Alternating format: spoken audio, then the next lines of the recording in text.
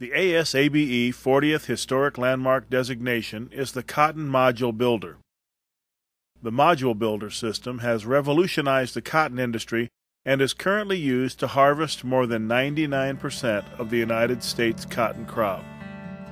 Cotton was once transported from farms to gins by wagons, trucks, or trailers. With the development of mechanical harvesters, waiting for trailers to return to the field was a serious problem. Large numbers of trailers on the yard meant harvest delays, and trailers were an expensive method. Researchers at Texas Tech University developed the ricking system for storing prior to ginning. Ricking did allow the harvesting rate to be independent of the ginning rate. However, the density in ricks was low. The ricked cotton had to be loaded into trailers with front-end loaders. Trailers were still needed to transport the cotton. Professor Lambert Wilkes of the Department of Agricultural Engineering, Texas A&M University, developed the Cotton Module Builder between 1971 and 1974 with the support of J.K. Farmer Jones of Cotton Incorporated.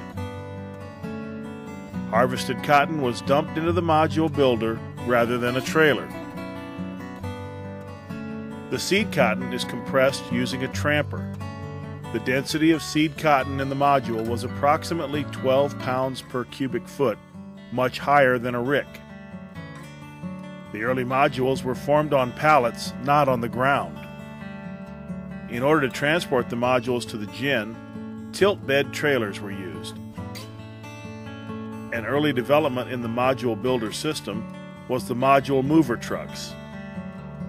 Pallets were eliminated and the modules were formed directly on the ground with minimal loss.